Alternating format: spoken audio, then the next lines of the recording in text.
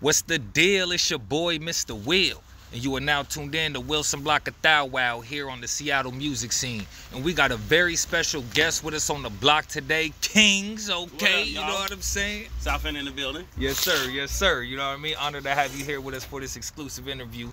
You know what I'm saying? It's been a minute. You know what I'm saying? Trying to catch up with you for a minute. Yeah. And mostly it was my job though. I spent a lot of time at work, so. No doubt. No, hey, man, you know, we gotta pay the bills. You know what I mean? You know, we first saw you perform at Othello Block Party. You know what I'm saying? With Abyssinian Creole, you know what I'm saying? Gabriel T.O. Dros, you know, big shout out. You know what I mean? And I just remember, you know, those are one of the few block parties that I was actually able to get to. You know what I mean? Actually able to, you know, attend. Go you to. know what I'm saying?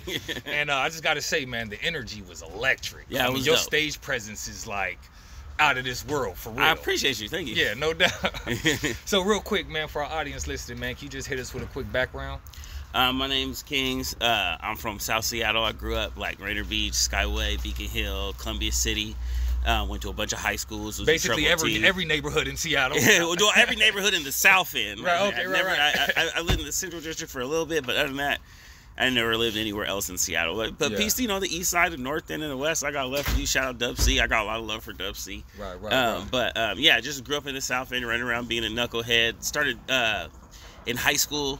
I met this group of cats who were going by the name Anonymous. Okay. And they had like a whole like roots live band kind of vibe going on. Nice. And I always freestyled a lot, and they liked my freestyles. They put me in, even though at the time I was more of like a gangster rapper. That was kind of that's kind of where I started with. Was with that kind of thing, and then they put me in with them. It kind of just exposed me to a lot more music, a lot more hip hop music, and throughout my like junior, senior year, I was basically with them. Okay. Then we switched our name after high school to Maroon Colony.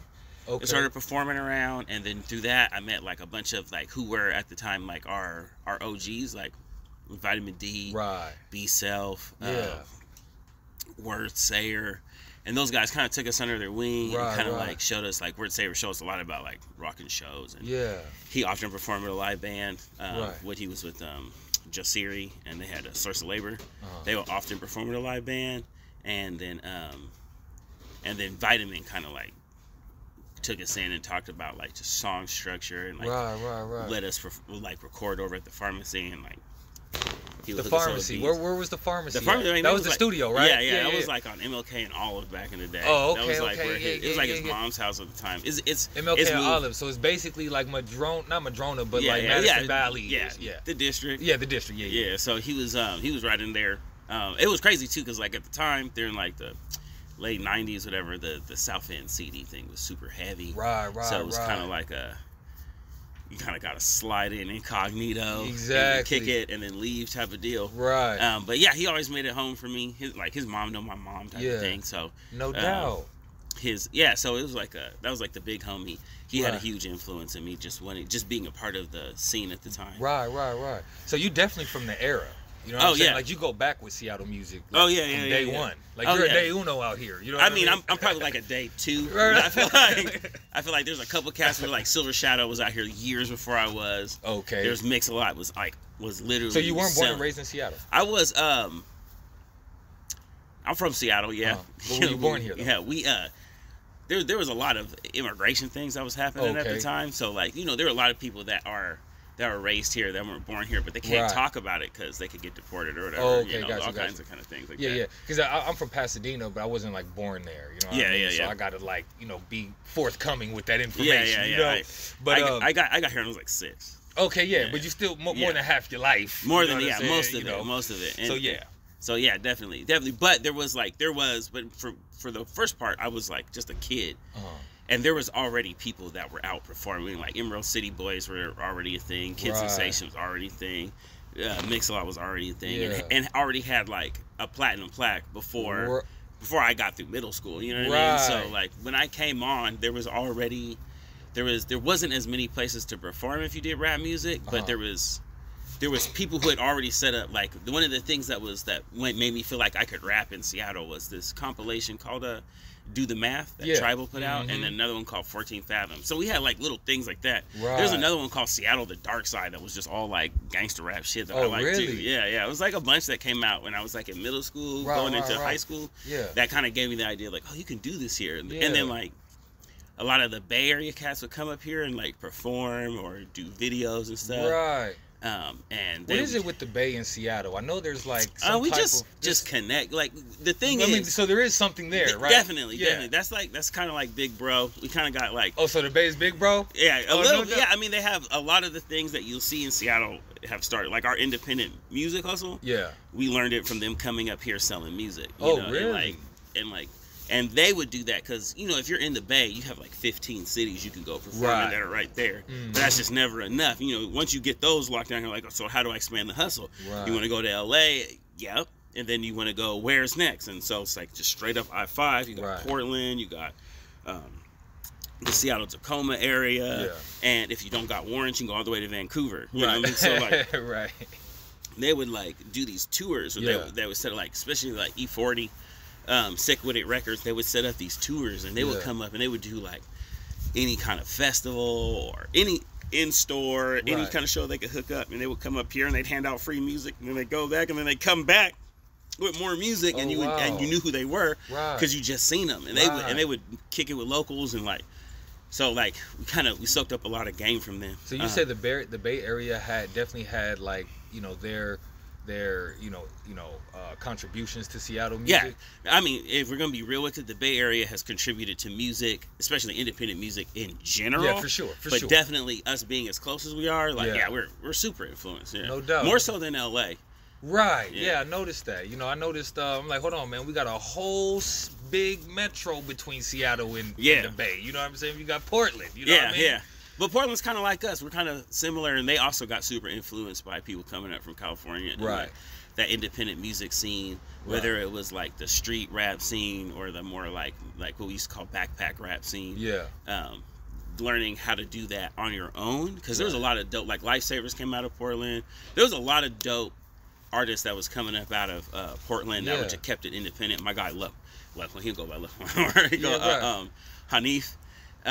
Bro, you gotta link me with some Portland cats, man, because I've been Portland's looking. Ill, bro. Portland's ill. I'll shoot you a bunch of Instagrams. Yeah, because you know I came to Seattle and you know, a couple stops, boom, you know, I met A-Sun, and then A-Sun, you know, I mean, I met, you know, basically everybody. You know what I mean?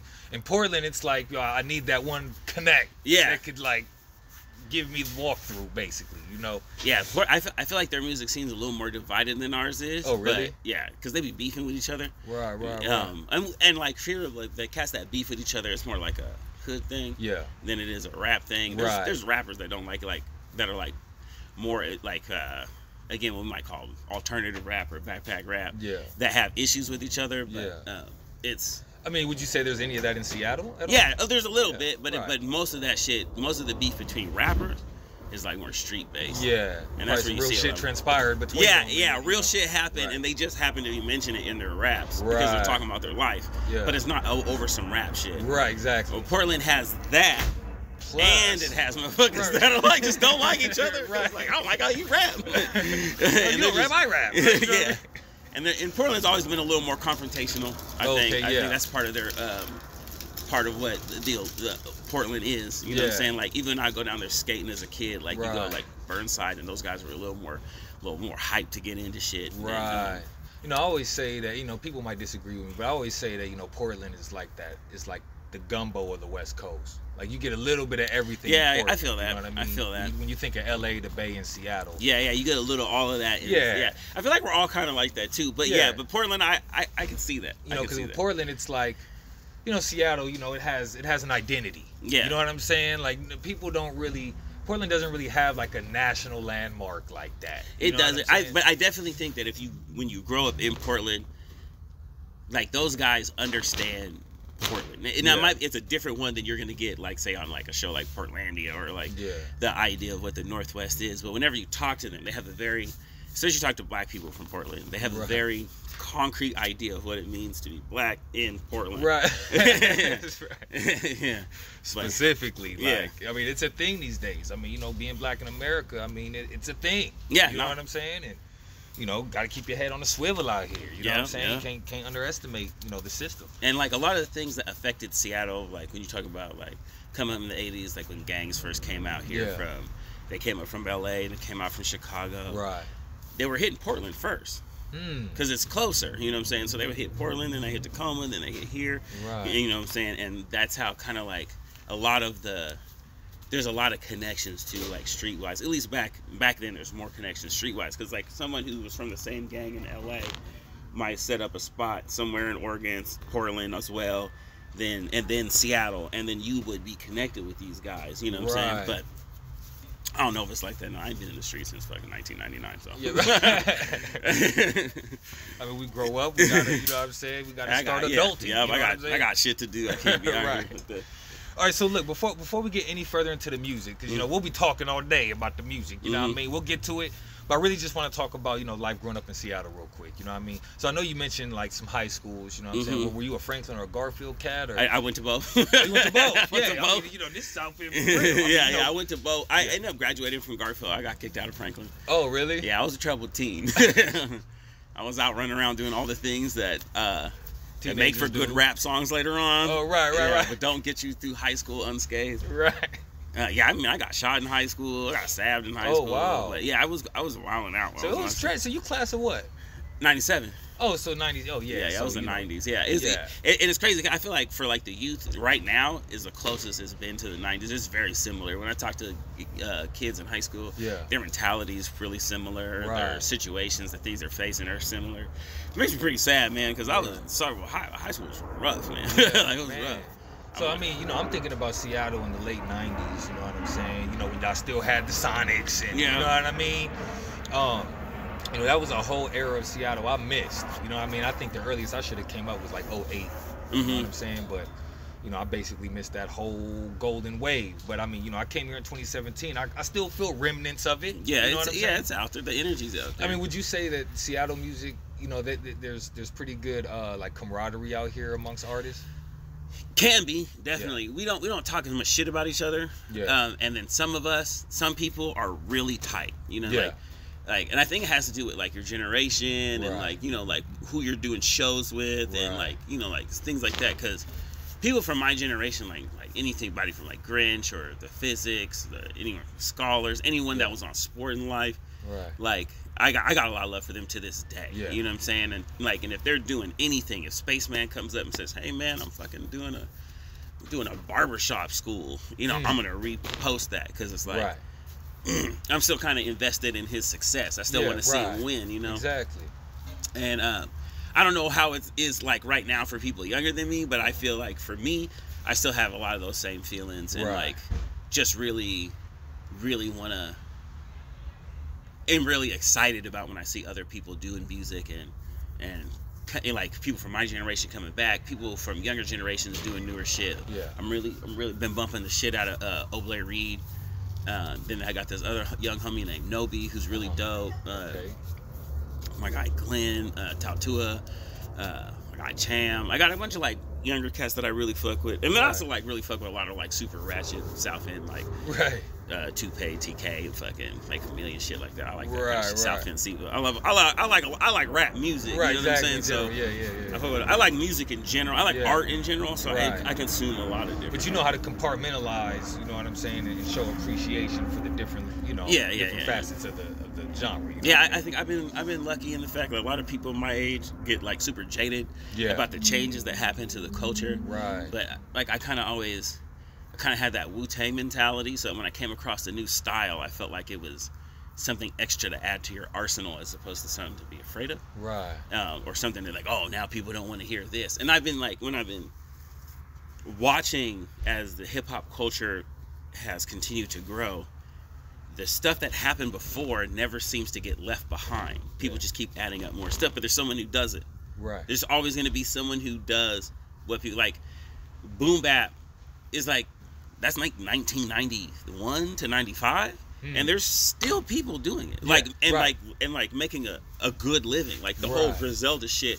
There's a whole fucking scene around that, and then you could take somebody like Earl, you could take somebody even like half of like Tyler's last album, or you can see all those boom bap fundamentals are still in the music, and like as much as like you might have like a Little Baby or a Gunna who's like ticking and doing a bunch of different shit, you know what I'm saying, like trying to push things like in another direction. We don't lose the foundation of what you had, and that's true for each thing that comes in. There's never going to be a time where like little trap shit isn't a part of the culture anymore. You know what I'm saying? There's not going to be a time that like all these, like whatever comes in, it just kind of finds a way of mixing, morphing, and staying with it. We don't really lose things. And you think it influences the future? Absolutely. Yeah. Absolutely. I don't think we lose things. I think we just keep building on it. Some people build on it in a way you don't like, and some people build on it in a way you do. Yeah, it's kind of like when you baking a cake and you put the flour in there. Yeah, the flour, it might dissolve, but it doesn't disappear. It's not going away. It's not going away. It's still in the mix. Yeah. So I got you on that, you know what I mean? So real quick, before, because I know we get back into the music, I just want to ask this one question pertaining to, growing up in Seattle. You said South End, so what streets were you growing up on? Give me some blocks. I lived on, for the longest part, I was on 47th and like Brandon. Columbia City. That's like where I got into most of my trouble at. My grandma's house was right there. Columbia City. They had the big homies around there. And it was different back then. This is like pre-Tutabella, pre all of that shit. Like, this was double gun Columbia City. This was crack vials around the fucking elementary school Columbia City. This was like the old Crescent Apartments. This was like, it was different. It was different. Right. And Seattle really had projects back then? We had a couple, Like we had a couple, certified housing projects. Oh yeah, definitely. Oh wow. They look nicer than say New York's did, but like if you go up and down the West Coast, they look like typical. I mean, they were high rises. Not the high rise. We didn't have the high rise. Ours were always like 1 or 2 story, and kind of spread. Like, you see that more on the West Coast. I feel like you see those kind of like joints. There's like a big one like that in Watts. That's kind of like that. Where it's just 1 or 2 stories. Yeah.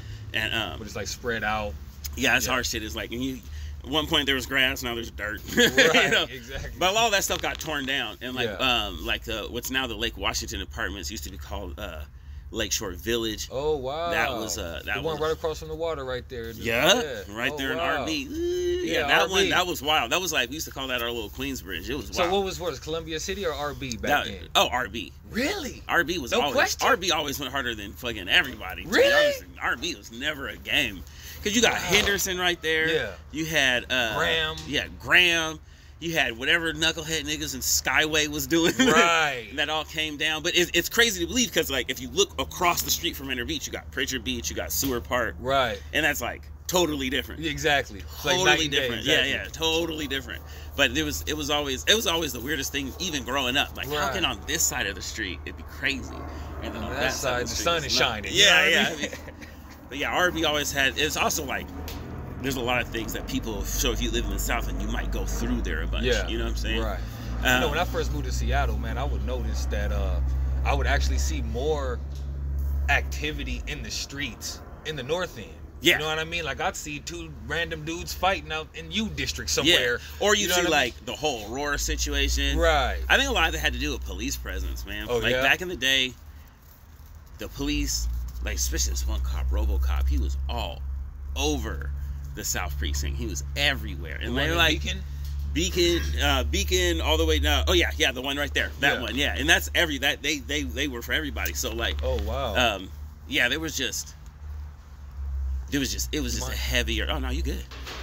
There's just a heavier presence of police on us, which led to a culture of keeping shit kind of out of the street, like where people can't see it. You know what I'm saying? Because like when I was a kid, everybody did everything right there. You were just standing right there, selling dope right there, selling whatever. Everybody was just right in front, and then like over time, the people who couldn't adapt were in jail. Yeah, washed up. Yeah, you know what I'm saying. So you kind of got to transform. Even as recent as a couple years ago, I mean, you know, I don't want to say too much, but I mean, you know, niggas is still posted on the block like this is '88. Oh yeah. But I think in the North End too, like there used to be more money up there too. Yeah. So like, I feel like in that early 2000s, it really, they took a hit, and it stopped. The North End stopped being the middle class, upper middle class, like white neighborhood, and a lot of those guys moved out. Yeah, they started moving further south, gentrifying essentially the CD. Yeah. Only leaving the white folks who couldn't afford to go nowhere up there And then as the city got more and more gentrified, that became a place that people could afford to live, and so people kept moving up there. Oh, okay. And mind you, like Aurora, like certain parts of the North End have always had shit going. Yeah, like that's just always like. I mean, we're talking about Highway 99. Yeah, you know, like like we in the South and we like North End, but like they always had shit going. Right, they always had shit going down. You know what I'm saying? And like in the last since the early 2000s though. It's just like keeps getting crazier and crazier and crazier. Now, how about Beacon Hill? Beacon Hill used to be lit back in the day, yeah. Yeah, Beacon Hill was. It was weird. It was thuggish. There was a little bit of that. I mean, it's like everywhere. There was like pockets. That's how Seattle is. There's like thuggish here, really nice right here. Right. Kind of chill right here. You know, over here is kind of like chill, all right. Yeah. This one's great. You know what I'm saying? And they're not that far away from each other. So like, yeah, there's a heavy like. Back in the days, like I would say, like definitely like Mexicans just running North Beacon. Oh, okay. Like a gang of Filipino gangs in like the Central Beacon area, and then a gang of like other Southeast Asian dudes and throughout South Beacon, and a couple of folks and stuff was out there. Okay. Yeah, Beacon Hill is interesting because there was a time it was like super South End, and then it was like, nah, we're not South End, we're Beacon Hill. Right, really? Yeah. See, that's the stuff I be like, hold on. It's just be about alliances and how people feel about other motherfuckers. You know what I'm saying? Like that's it. And so like, it just be going through its own thing. Yeah, every place goes through its own thing. Yeah, yeah, you know, it'd be like that. And in West Seattle, that's a whole nother chapter. West Seattle, whole nother thing. I don't even know about West Seattle. I know about White Center. Like that, you know what I'm saying? Like I don't even know what West Seattle really be about. Right. But White Center, I know. And that's like, it's a whole nother, because it's on this side of that bridge. It's a whole nother planet. Yeah, for sure. Yeah, but they be out here. Yeah, I got a lot, like I said before, I got a lot of love for Dev C. They be keeping it like, they're like kind of traditional West Coast gangbanging over there. Right. Keep it alive. Right. Keep it in G. Yeah, keep it alive. Keep this shit wet. You can still run into like Cambodians with like Jerry curls and Dickie suits over there. So I fuck with them. So look, I tend to ask, you know, a lot of Seattle artists this, you know, in LA, the Bay, you know what I'm saying? Those are like synonymous with the West Coast, you know what I'm saying? But is the Pacific Northwest, is that the West Coast? Yeah. You would say so. Hell yeah. Hell yeah. The reason I say it is because, you know, we got the sound in the way. You know what I mean? Yeah, but I mean, the same way. LA, you could walk to the Pacific now. I mean, you can get there if you want to drive. You know, like for instance. Yeah, you can. Yeah. You know what I'm saying? Like, there are parts of, like, if you live in Merced or you live in fucking Daly, like, I don't want to say Daly City, like, what's that spot? Fresno or something. You're not as close to the water. You know what I mean? Right. But your state is on the water. Right. You're on the West Coast. You're on the West Coast. Our state is on the Pacific Ocean. And then, like, if you look at the culture of it, the way that we talk, the way that we move, the fact that it's more car driven than like train driven. Yeah. Like a Chicago, anywhere on the East Coast, pretty much. The culture of it sits together way better. Yeah. It makes sense when you look at the way we do things that, oh, this is definitely part of the West Coast. Right. It's just, I mean, California has a lot of motherfucking people in it. Yeah. So there's a lot of industry, so that's like you get more representation out of there. And like if you're coming from, they just wasn't, I just don't think a lot of people in California was thinking about the entirety of the West Coast. They were just thinking about representing where they were at. And where they were at was in stark contrast to where New York was at. So, I mean, is it safe to say that the Pacific Northwest is maybe like a sub-region of the West Coast? I mean, I'm making too much of it. I don't know. I mean, it depends on how you want to look at it. I think, like, I feel like... The reason I ask is because, I mean, we don't call LA the Pacific Southwest. No, you know what I mean? And that's true. That's true. That is true. And it is. It is. You know, but we just don't call it that. Yeah. So I just like to get people's opinion on it. It's not like a life or death question. Yeah, no, I definitely consider us West Coast. I might say Northwest Coast more than just West Coast, but to say I say West Coast hella too. Like, right, no doubt. All right, so look, moving forward, man, let's get into the music. You know what I'm saying? Because, you know, I checked out the Bandcamp, man. You got, you know what I mean, you got compilations. You know what I mean? I was actually clicking some of them, and you actually got quite a few singles up there as well. You know what I mean? So yeah, just tell us about, you know what I'm saying, just give us a general overview of your discography, you know what I'm saying, you know, your first album to your latest album. All right, so my first album that I was a part of. Set you up for a monologue? Hey, I'm here for it. My first record was part of a group called Maroon Colony. We were a live band, again, based off of the Roots. Yeah. I was at Garfield High. We put that out our senior year of high school. we won this competition called the Disc. It was like Disc Makers competition. They were a part of. So you heard of South by Southwest in Austin? Mm-hmm. They used to put on that. I thought it was in Dallas. It's in Austin. Okay. Yeah, and they used to have that all over the place, and it would switch cities. So there'd be like South by Southwest, North by Northeast, and North by Northwest. Oh, really? Yeah, one year then North by Northwest was happening here in Seattle. What year was that? That was 96, 97. I'm gonna say see, I'm a baby in this game. Yeah, so that year they had it here. They had a competition, like a battle of the bands, and people voted on who they thought would be the top 5. And they took one song from each of the top 5 people, put it in like a compilation disc, and put that out. And then people could vote online, I think it was, to do to like who would make it, whatever. And then we had, it was like 40 bands, gets down to the last 5. The last 5 do a show at Showbox. And my band Room Colony was part of that last 5. We were not expecting to win. The person who expected to win was this woman. I don't remember her name, but I remember she was like blonde, and she kind of had like a black leather jacket. She looked like a real sad art girl who probably does a little bit of heroin. She looked cool, you know. Yeah. And we won. Oh, damn. Yeah, we did our little thing, and mind you, at the time, most of us were 17. We couldn't even stay at the Showbox when we weren't performing. Right. We waited outside. And then they brought us into the green room. Then we came out, we performed. They took us back to the green room with security, and then took us all the way outside and said, "We'll let you know what's going on." And one guy in our band was older, over 21. Mm-hmm. He stayed in with his girlfriend, and was sitting there when we were at Westlake chilling with the homies. And where was the event at? It was a Showbox, which is like a Showbox downtown market, like it's called now. Oh, okay. That's the downtown one. Yeah. But it was the only one at the time. Oh, okay. Right. And we was down. It was kicking it with A-Sun, as a matter of fact. Yeah, shout out. Yeah, we was down at Westlake kicking it, and then because we had pagers, so like, right. We said 911. What's that? And so he hit the thing, called the homies, like, "Yo, man, we won. Y'all got to get back here."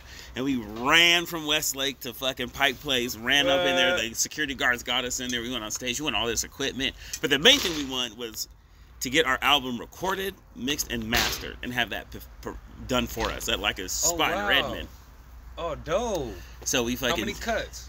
It's like, I don't know, 12, 13, 14. Okay, just whatever we had at the time. Okay, they was going to do it. Yeah, we did. Okay. We did all our songs. If y'all had 20 songs, they would have did it for you. Yeah, cool. yeah. So we did that, and that's how we got our first record out. We were selling that at like school and shit. And then after that, I dropped a solo album called Mi Vida Negra with Vitamin D did all the beats, except for 2. My homeboy Ocean Costello did those. Then that one actually kind of like put me into the scene. Like as Room Colony, we're kind of on the outskirts, I feel like. Yeah. Like I said, there's still like Source of Labor and Vitamin who are kind of like trying to bring us in. Right. But once me and then the homie, my cousin Jav and Deshaun, they decided also to like kind of do their own solo thing, and they were the ones who actually brought me to Vitamin D. Oh, okay. And once we started doing our own thing, and then with our homeboy Drew, we kind of like started having our own like. People really started bringing us through, like, you should come to this thing, you should come. And we started getting more shows, and just like kind of going. Momentum started to pick up. Yeah, almost got signed to Sony. I'm glad I didn't. You glad you didn't? Yeah, because they were probably gonna shelf me. There was another artist they had, I forget his name, but back in the day, a lot of those companies, they would get a guy and they'd be like, this is our guy, but then they'd see like, there's a couple other people that are like him, right? And they might sign you so that you can't put anything out really.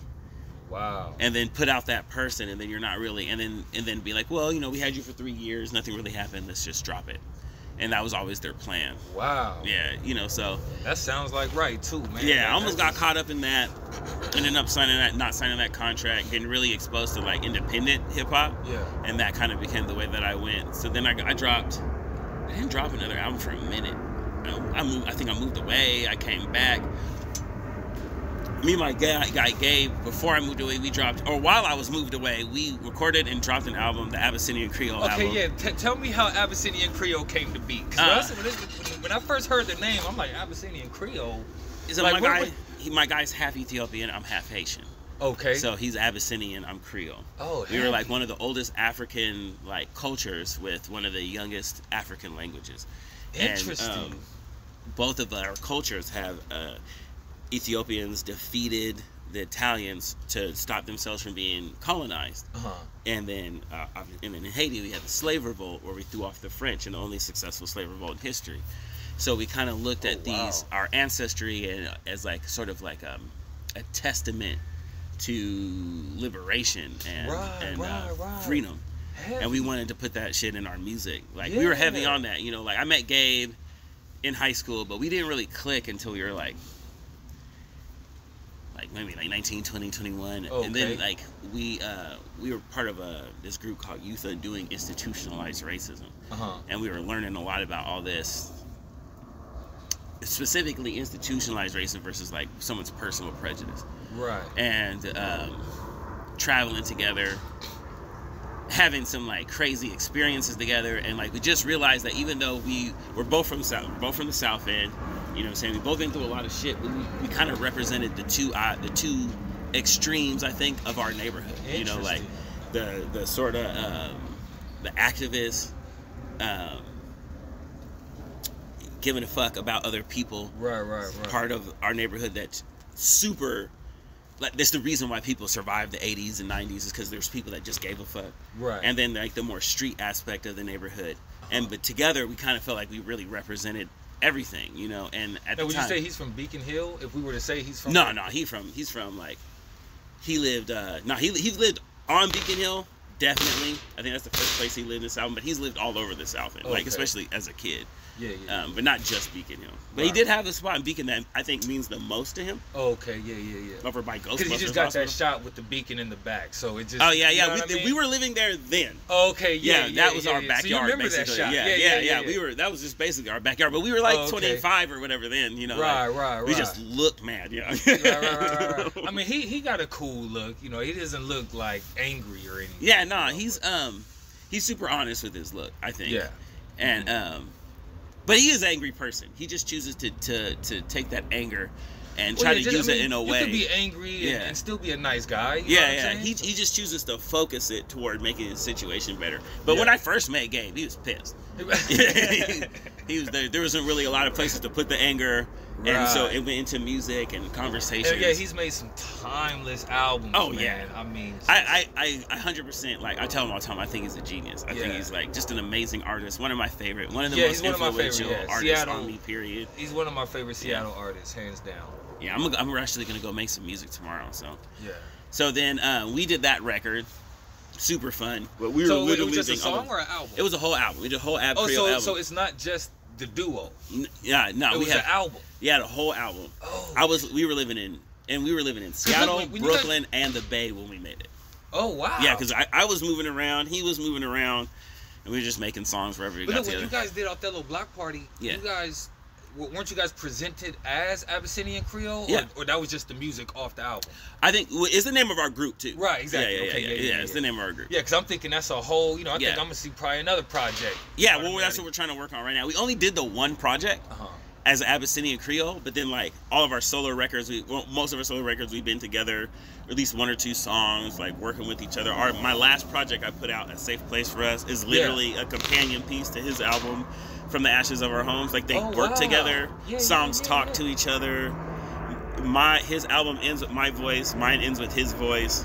We did a bunch of shit, like we were working on it at the same time, shooting each other records back and forth and like talking about how we wanted them to connect. So we had like a joint record release party. Oh wow, that's heavy, man. Yeah, that's we did cool the whole thing. Shit. Yeah, no, it was super fun, man. It was super fun. Now we're working on a more traditional like Ab Creole album. Okay, yeah. So the first album you guys did together, that was called Abyssinian Creole. The name of that album is actually Sexy Beast. Okay. Yeah. It was Abyssinian Creole, Sexy Beast, which was our nickname for coffee. We drink a lot of coffee. Yeah, we're big coffee guys. Sexy Beast. Yeah, because it tastes really good, but it be fucking with your system, bro. Oh, coffee. Yeah. I love coffee. Me too. Fucks with us, yeah. And I love coffee because a lot of because of Gabe. You know, like Gabe, homeboy Mocha Only, and then Rafa Hopte. Mocha Only, he's from the town? He's from Vancouver. Oh, okay. Yeah, we heard British Columbia. Yeah, he we would for Gabe being Ethiopian, there is something comforting and like home for coffee. Oh, and so him being my best friend, there's a lot of moments that were my most calm, my most chill. They're like the feeling that I'm trying to get back to when I'm feeling kind of frustrated. Yeah. Was with him, chilling at his dad's house or chilling wherever, sipping coffee, having conversations, listening to music. Yeah. And so like because of him, coffee became a comfort thing to me. Oh, and then like I was living with my homegirl, Raha, rest in peace, for a couple of years, and we would do like Ethiopian or Eritrean coffee ceremonies. Yeah. We do that all the time. And those again created moments of like calm and connection, and bond. Yeah, bonds. Yeah, that I'd be trying to get back to when I feel like wilding out. So it's like it's become a comfort thing for me, 100%. Right. And that's why we named it Sexy Beast, because it was really just about us, you know. Yeah, no doubt. And you know, I think that's abstract, man. You know what I'm saying? To like be able to convey a message with music that's not stereotypical. You know what I'm saying? That's actually building upon, you know, some type of cohesiveness with another individual. You know what I'm saying?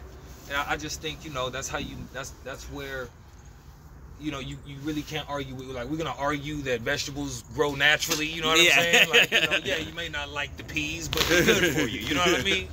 And you're not gonna argue with organic. You know what I'm saying? So I think it was a time too where like we were both trying to like figure out what kind of man we were gonna be. Yeah. And feeling like a lot of the role models that we had, we didn't want to be. Oh, really? Yeah, we were like, yo, I don't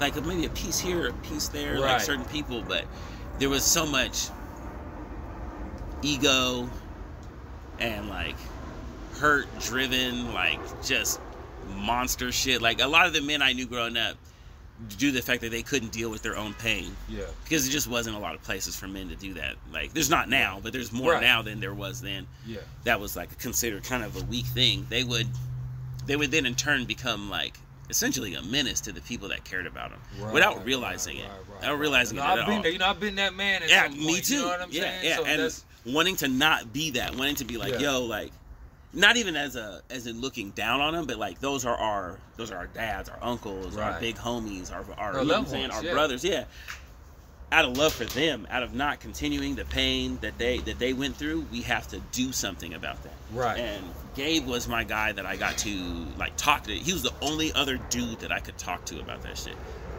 I didn't have any other homeboys that were like wanting to redefine what masculinity meant. Right. They were either rejecting it entirely or trying to live up to the stereotype. Right, you know? Like overdoing, like over-masculizing. And I didn't want to do either one of those. I wanted to ask like the questions. I don't want to just react. Yeah. I want to think about what's healthy. If my issue is that I'm watching these people become unhealthy for the people who care about them most, then I think the thing is I don't want to be unhealthy for the people I care about. Right. So that means not just reacting, but thinking about it. You know, and being conscious. Right. Exactly. And which is where I think conscious rap comes from. It's trying to be honest and think about who you are and how you're impacting other folks. Right. And Gabe was my guy that I got to do that with. He just to ask questions, to be able to like no judgment, to like, you know, he would come up to me with stuff and like we would just. And a lot of our music was around that too. Like, what does it mean? And like we had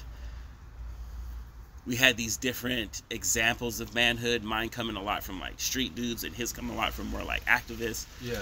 But the behavior of these men was the same, even if the things that they were doing was different. And like these guys might be out pamphleting and marching, but they're still treating women the same way as the homies who's out there selling dope. And like, you know, running around in cars and doing shit, you know, and like we kind of noticed that this kind of whole thing was similar, and we wanted to change ourselves. Yeah, no doubt. You know, I think it's a profound statement that you made, man, when you said, you know, so you said something to the effect of, you know, just being conscious of how you're impacting others, you know, being conscious of the influence or the example you're setting, you know what I'm saying? When we talk about, you know, being real individuals, you know what I'm saying? I mean, at the end of the day, hear what I say, but believe what I do. You know what I'm saying? So, you know, you just gotta, you know, if you talk it, you should be able to walk it. You know what I mean? One question I wanted to ask is, in your experience just being an artist, you know what I'm saying? What's your take on, like, you know, being a solo artist versus being in a group, or working with a band, right? Because it's got you. Yeah, I know it feels that way with me too. That's why I'm like, let me change chairs. You know what I mean? But because listen, I tell artists all the time. Most artists that I work with, you know, when they work with a band, you know, and I've seen some successful runs with some groups. You know what I'm saying? But for the most part, I've seen more or less the independent artists in the band struggle because of the dynamic, more so than... I think they're both obviously have their pros and their cons. Yeah. When you're on your own, you're on your own. Yeah. And that sucks. But you also have complete control. You want to fucking make a hyper pop trap album and everybody knows you as a flute guy, go ahead. Ain't nobody gonna stop you. You know what I'm saying? Go ahead. You can go do whatever you want. Yeah. And you could come up with the whole marketing shit on your own and do all this shit. And like when it pops, you get to feel good about every aspect of it. But of course, if it don't pop, you might feel bad about every aspect. Yeah. And it takes energy. It takes a lot of time. It can consume you and stress you out. You know, when you have people there with you to share that burden, it makes it easier. But then the vision is not your vision. It's our vision. So we got to figure out how we can incorporate everybody into this idea of what we're trying to do. Right. And I think that's whether it's a band or a group. And I feel like, but I think that when it comes down to it, people should do both. Yeah. I think it's important to be a part of a musical community. Right. Especially if you want to make money off of it. Yeah. You have to have a context. The people who pay for music, they're not just getting music. Like, musicians love music, but the average person is paying and wanting to get into a movement, a moment in time. Right. Like, for instance, if you're a Young Thug fan, you're not just a Thug fan, you're a YSL fan.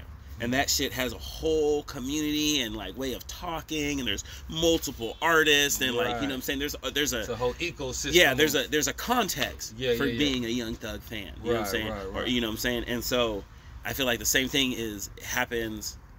You need that if you want to make money. You want to be part of something larger than yourself. Right. Also, it's how you grow, being part of something larger than yourself. Right. But you should always take time to make shit on your own. Because that is also a place that you grow. Because there's certain things that you're going to, like, whenever I'm in a group setting, I'm just trying to bring my A game. Because I don't want to fuck up what everybody's doing, right? Yeah. So I'm like, okay, if I'm writing or if I have ideas, I want my best. I'm putting just my best shit out there. But my shit becomes my best through practice and utilizing it. I do a lot of that shit on my own. Right. And, like, make songs on my own all the time. Yeah, so people should do a little bit of both. I think you should do a little bit of both. Because, you know, I was really speaking to, like, you know, the logistics side of it all, right? Like, you know, look, you got studio performances, you got showcases, you got photo shoots. Yeah. You know what I mean? The more people you have, the harder it is to wrangle them up. But also, the more people you have, the more opportunities you'll get, because everybody can bring something in. Yeah. You know, so, like, not everybody will, but everybody could. You know, like, there's been times, like, when I was in Room Colony, like, the bassist is like, oh, I got to fucking... he got an interview because he's part of, like, the Garfield... band, and the band got interviewed, and they were like, yo, we talked to this young bass player who's just kind of killing it out here, and they're like, what else do you do? And he gets to mention us, you know, so that kind of stuff happens, and then all of a sudden we're like doing little jazz festivals or whatever. That kind of thing can happen. But also, I always tell people, like, if all you're bringing to the table is like you're a good guitar player, that's cool too. I can fuck with that. Right. You know. But so what showcases have you done? Have you done, like, you know, Bumbershoot, any festivals? Oh yeah, I mean, I've done like Block Party, Bumbershoot. You done Bumbershoot? Yeah, we did 5,000, 8,000 people Bumbershoot 1 year. Yeah. My homeboys did the Memorial Stadium. It was like 130,000. Memorial Stadium. Yeah, that's like right next to. It's like it was part of Bumbershoot too. Oh, okay. Yeah. It was just two different stages. Oh, was that the center down? It was at Seattle Center. Yeah. Okay. Yeah, that's where they do like soccer games, and like a lot of high schools here get their graduation at Memorial Stadium. Okay. And they did that, and like got to see that from the stage. Like, holy shit, that's 130,000 people. That's crazy. Wow, yeah, I've done. I performed for like 7,000 people in Vancouver at this place called the P&E. I've done a bunch. I've performed pretty much at every venue in Seattle. How is Vancouver? The music scene up there is lit. It goes back and forth. Right now, there's a lot of talented, really dope artists, but I feel like they're not getting seen like they should. Yeah. There's like There's a bunch. There's rather my homeboy Mizzy and the Rose Boys, my homeboy Uji, my homegirl the Delicate, these guys, what's his name? Dakota Bear. Fuck, there's a lot. There's a lot. There's a dope native hip hop movement up there. Shout out the homie HK. Shout out Sierra. There's a lot of dope Filipino rappers up there. My guy Francis Aravelo, Kimortal. Then like obviously Kimortal, white people. It was on your latest album. Yeah. That's like the homie. They're from up there. They are from up there. Oh, okay, No and doubt. they're like that's the homie. That's been like one of the like best supporters of my music, and also one of my biggest inspirations. They really got me into looking at live shows differently. I even noticed you had an instrumental song on the album, practically instrumental. You know yeah. On the album, I always think that's you know, when an artist does that, that's like high IQ to me. You know what I'm saying? When I got that from my homeboy Oos Wayne. He did 3 instrumentals on a project I did called Between Saturday Night and Sunday Morning. And we had like these instrumentals that were like the beginning, the middle, and the end. And because I like to add those little things in there. Right. I like moments because other than just like being in my house listening to music or being a live show performing it, my favorite place to listen to music is in the car. I like driving, smoking. And like just shit all the way up, middle of the night, out the lake. You know what I'm saying? Like woo, just dipping. And in those, I really like if there's like a breakdown or like a fucking little key solo, or something like that. I love them. So yeah, I'm always trying to like add those to my music. Because now once I started making beats, those became like kind of like a priority. So you produce too? Yeah. A Safe Place for Us, I did everything but two tracks on there. Oh what? You got Real Be Free on there. Yeah, that's the homie. You got some cold cuts on there. Yeah, that's the homie. Look, I also see some new names on there for me. You know what I'm saying? So I'm like, okay, yeah, you know, let me check this out. We was listening to it all day today. Nice. Yeah, just running around. You know what I mean? Yeah, I want to get more. My homeboy Uji's on there. He's also from Vancouver. I want to get more between Vancouver and Seattle. I want to see like Tacoma, Seattle, Vancouver, Seattle, and kind of see like just kind of build up our region a little bit so that it's like when people drop something, if someone in Vancouver drops something, I want them thinking about when am I going to perform it in Seattle. When we drop something, I want to think when am I going up to British Columbia, because it doesn't make sense that we just stay at home all the time. There's a lot to utilize in this region. And there's fans, there's resources, there's so much stuff that Seattle rappers could get from performing in Vancouver and vice versa. That it's like, and then like, and the situation between Seattle and Tacoma, music-wise, just fucking frustrates the shit out of me. Like we don't bring those guys up here. We don't go down there as much, and it's happened a little bit. There are definitely people who do that. I'm not trying to say no one does it, but like Seattle has such a greater lens on it, like nationalized, and it's not a lot. It's not the Bay. It's not LA. But it's more than Tacoma. So we should be making it so that Tacoma cats can be up here also getting seen by more than just the homies. And then Tacoma's a whole fucking city that we're not trying to get. You don't want fans out there. You don't want to up your fans from like 1,000 people in Seattle to 1,000 people in Seattle, 1,000 people in Tacoma.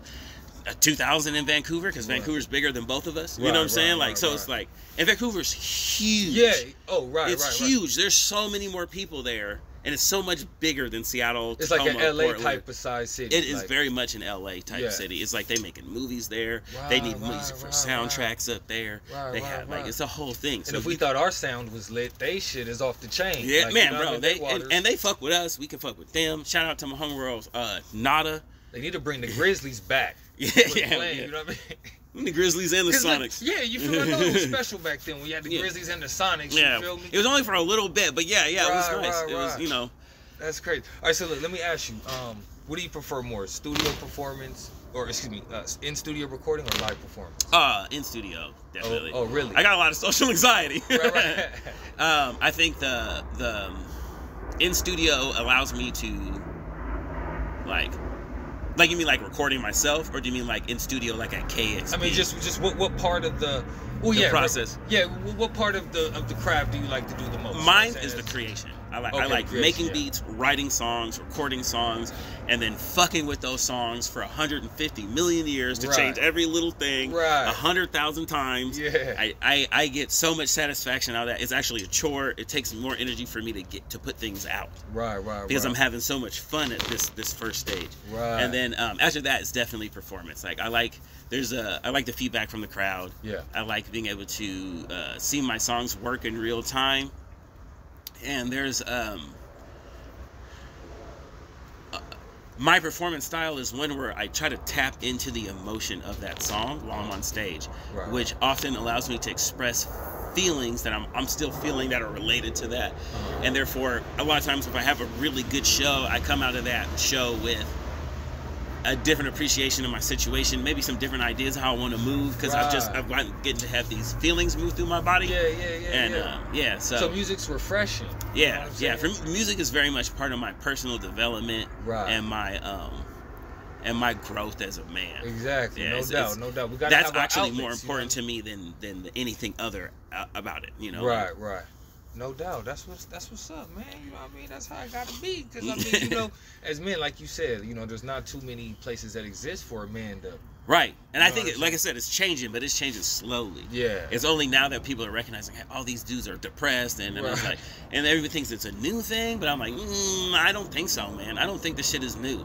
I think our fathers and our grandfathers and our great-grandfathers were all dealing with heavy depression and like like trauma. When you think about the way that some of them were, how cold they could be, how distant they might be, I think they were all suffering. The difference is now we have language to talk about it. Now a guy can say, hey, I'm fucking depressed, but back then you couldn't, you know what I'm saying? And like maybe even if you did, you might get jumped or whatever, you know what I mean? Slapped by the, you know, by your uncle or something. Yeah, I'd be like, what do you mean you depressed? Like, stop that. Suck it up. Suck it up. You know what I'm saying? You know, we grew up around, you know, I mean, me personally, I grew up around different levels of it. You know, I was, you know, I've been around big bros and cousins, and then I've also been, you know, in foster care with just staff that ain't just hands off. You feel me? You know what I mean? So, you know, there's, you know, it very much exists. You know what I'm saying? So, that's how I look at my music, as a way of dealing with all that shit.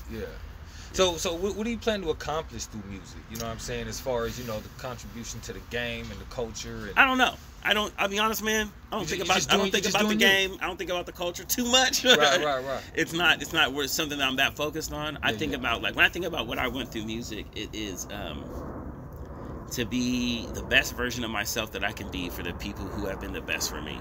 So it's like my family, my friends, my son, and I feel like that's what I get out of it. Now, I entertain wanting to make money off of it sometimes, and like there's been times that like music was my only job. All I did was sell music and tour.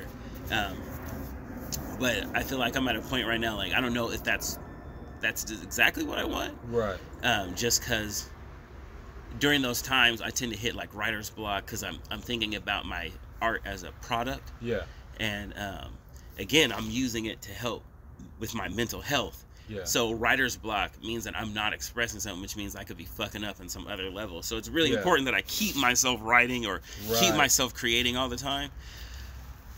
I don't know, man. I feel like as I've gotten older, man, there might be a better way. I might be better at balancing the things now. So, I mean, me personally, you know, I'm a writer. You know, whenever I, you know, run into writer's block, you know, I deal with depression too and all this shit. So when I run into writer's block, you know, sometimes you gotta put the pen down and just live a little bit. You know what I mean? And then, you know, you'll end up reaching for the pen soon enough. You know what I mean? Yeah, for me, a lot of times when I stop writing, I just feel worse. Yeah. Oh yeah. Yeah, my feelings get blocked up. I feel like I don't understand what's happening to me, and there's like a certain kind of like confusion. There's something about being able to write it out, even if I was just freestyling, and get it out and being able to like hear it back or read it back. That makes me like. Gives me clarity on what I'm feeling, and that clarity takes away the anxiety, the confusion. Like, okay, I'm upset because of this thing, and this thing has deeper roots because of this and that. And that it doesn't do it for everybody, but for me, that gives me just enough breathing room that I can like relax and be okay. This can be dealt with.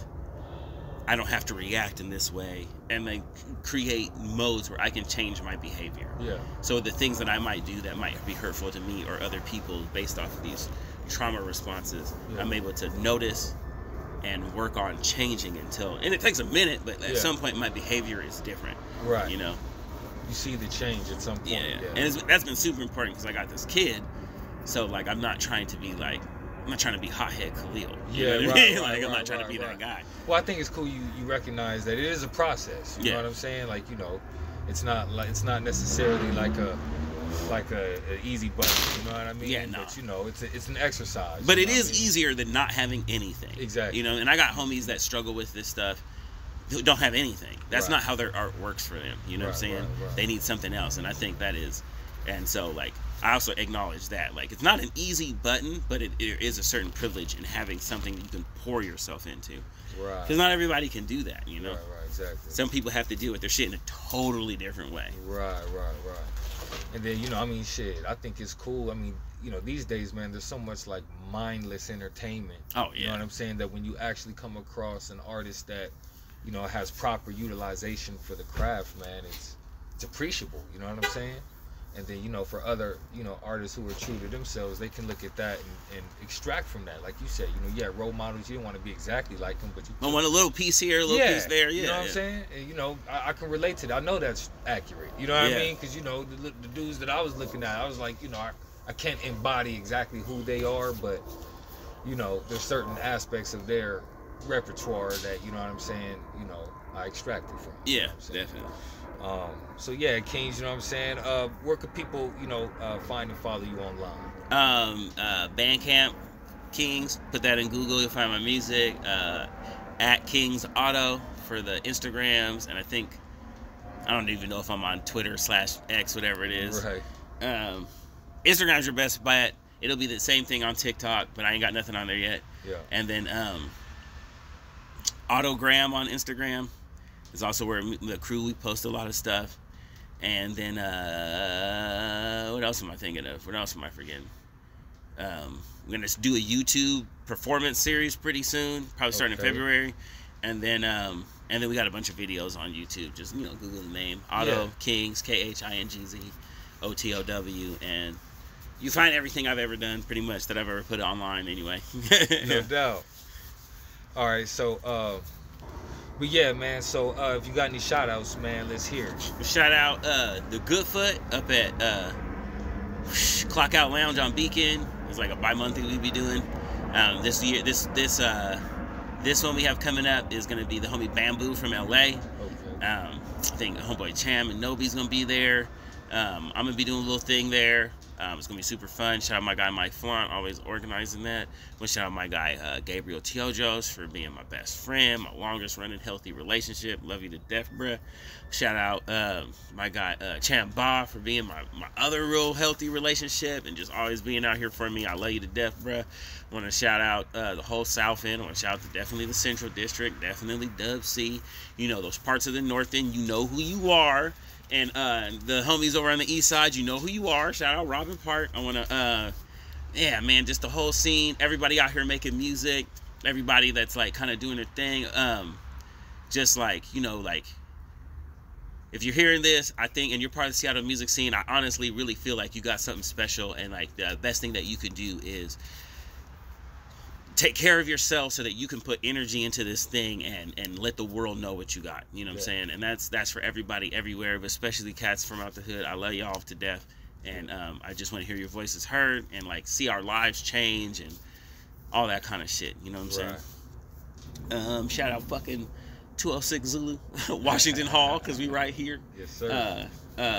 Creative Justice. I'm trying to get a job with y'all. Shout out there. Yeah, man, and my mama, man. No doubt. That's what it is. I think, yeah, what I was gonna say was, you know, I'm thankful that, you know what I'm saying, you directing fans to Bandcamp. You know what I'm saying? In the day and age of streaming, you know what I mean, it's convenient to have a platform that, you know what I'm saying, still allows the artist to make money off the music. And I'm on all the streaming stuff, but go to Bandcamp first. Yeah, thank you. Right. But I'm on all that streaming, stream everything. I appreciate that, but yeah, but definitely go to Bandcamp first. No doubt. All right, Kings, man, thanks for coming through. Yeah, man, I'm glad we were finally able to do this. Thank you, bro, for hitting me up and being patient. I appreciate you. Yeah, for sure, man. And, you know, we definitely got to dive into a lot of, you know what I'm saying, some of the stuff you already dropped, you know what I mean? And, you know, we're going to be following back up. Nice. You know what I mean? All right, man, Wilson Block of Thigh Wow. It's your boy, Mistah Wilson. Seattle music scene. We out. Peace.